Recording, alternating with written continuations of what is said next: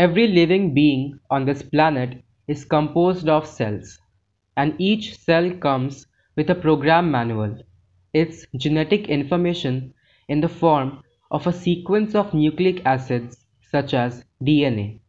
Now, imagine a world where we have the ability to edit this program manual. It would give us the power to manipulate life. Basically, it would make man his own god. Now, what if I tell you that this is not far from reality? Hello and welcome to today's video. I am Abhikarsh, a third year microbiology honors student at Swami Shraddhanand College, and I am here to discuss a technology called CRISPR. In nature, CRISPR or CRISPR-Cas exists as an adaptive microbial immune system in bacteria and archaea that protects them against invading viruses and plasmids. Now let us understand how it works. It has two components, CRISPRs and Cas. The former is a conserved sequence of DNA called clustered, regularly interspaced short palindromic repeats, or as we call them, CRISPRs.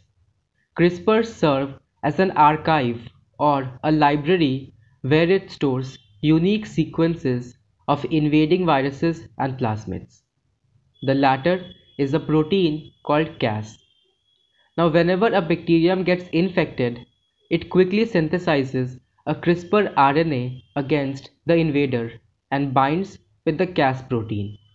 Next, this complex simply cuts the invading DNA, thereby aborting the harmful invasion. Sounds quite simple, doesn't it? Well, the interest in this process witnessed a meteoric rise in 2012 when Jennifer Doudna and Emmanuel Charpentier succeeded in repurposing this natural mechanism as a tool to edit the genome of possibly any living cell with incredible precision. Rightfully, this remarkable discovery landed the two scientists with a Nobel Prize in Chemistry in 2020. This technology clearly stands out when compared to other gene editing methods for three primary reasons: its high precision, prompt results, and economic feasibility. The popularity and fixation over this technology has been immense, which is evident from the fact that even Amazon sells DIY CRISPR kits at an affordable price for the curious minds. The next question is, what does this technology offer us? Well, the possibilities of things that can be done with CRISPR is practically endless. It can make plants pest resistant or nutritionally charged with just a slight tweak in its DNA. It can completely eliminate disease-spreading mosquitoes. Talking about therapy, CRISPR can eradicate almost any genetic ailment such as sickle cell anemia. What about the biggest devil, cancer? Clinical trials for CRISPR-based cancer therapy are already underway with promising preliminary results.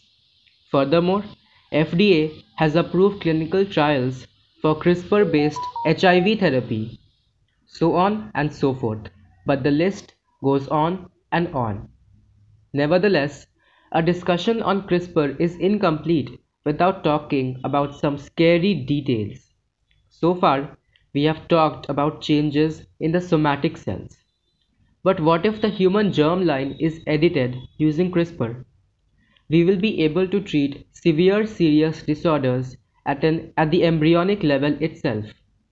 However, a slightest error will lead to an irreversible change in the human gene pool with unknown consequences.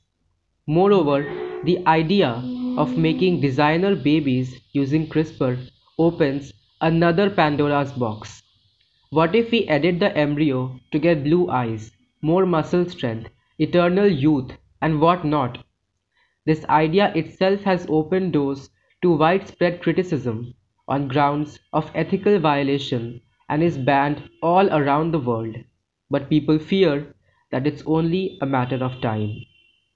CRISPR-Cas technology is still pretty new.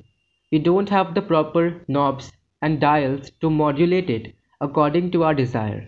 Clearly, it is very early to predict its long-term effects. The more we know, the more we realize there is to know, said Jennifer Doudna once. Till then, all we have is time. Thank you very much for watching this video. Stay safe, stay healthy.